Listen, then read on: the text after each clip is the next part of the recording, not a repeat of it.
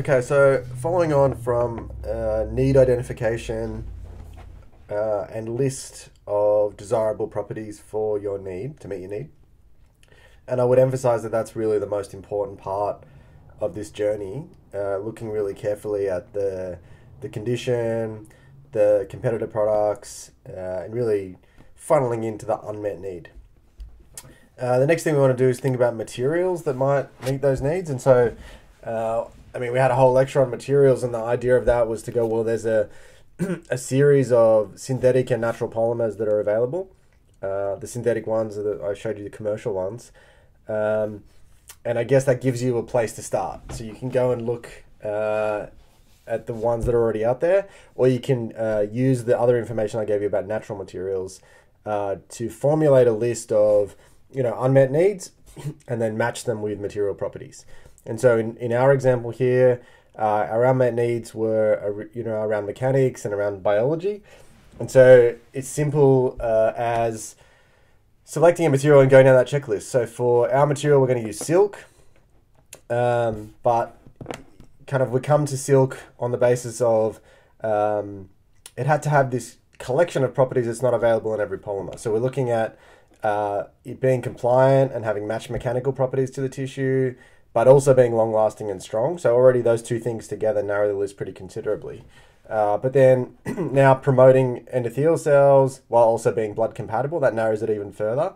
So now we're in a range where we need it to be kind of a little bit hydrophilic, probably a natural material is going to do better. And then down the bottom I've got inhibit smooth muscle cells, which is a bit of a higher order function that there's not a lot of materials that we have evidence for, not even for silk actually.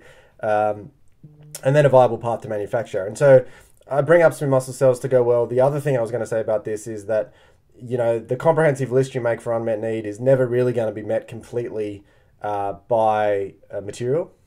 And so you want to try and check as many boxes as you can in your list, and I guess focus on the key ones. And so the key ones for us are certainly mechanics, because you can't have a blood vessel that explodes, so it's got to be long lasting and strong. Some compliance and matching with the vascular is going to make it better, and then some basic compatibility around cells and blood. I guess I've already told you we're going to look at silkworm. So silkworm silk is a natural material. It's made from silkworm cocoons. Literally, we take the cocoons in the lab and we cut them up. And then there's a two-part process. Once we've cut them, we have to separate the two components of silk, because one of them, sericin, is kind of the glue that holds the cocoon together. Sericin is kind of pro-inflammatory and a little bit cytotoxic, so it needs to be removed from your biomaterial. And then associated with that, you got the fibroin, and it's silk fibroin that actually is the biomaterial. So there's a process of physically cutting up the cocoons, and then there's this kind of washing and dialysis step where we separate those two components and we're left with just the fibroin. And then there's a follow-on step where we're dissolving the fibroin into a solution so we can use it for materials manufacture. Now, around properties, I think you'd want to have it so there's some evidence that the material you've chosen has some of these things on your checklist that you've talked about. So for silk, it's been pretty well characterized over a number of years that the mechanics is actually very tunable. So that's one of its great strengths. So in the data I've got in the slides, we went to some effort to match the mechanical properties of silk with rad aorta and compare it to the commercial EPTFE. And so the two things we're showing there are Young's modulus, which are elasticity, and tensile strength, which it's overall strength. And you can see we've tried really hard to match it, silk and rad aorta, and it's by definition very mismatched to EPTFE. So it'd be good for you to look at your own material and some of the physical requirements and try and get a sense of the matching, if that's appropriate. And then also we've looked at some basic cell compatibility, and what's shown in the slide again is endothelialization, and then some basic blood compatibility. So in those two bottom panels, the amount of green is linked to the fibrin amount. So more green is less compatible with blood, so silk is more compatible with an EPTFE and PCL. And then down the bottom, it's a whole blood assay, so less red is better, so silk is less red than EPTFE and PCL.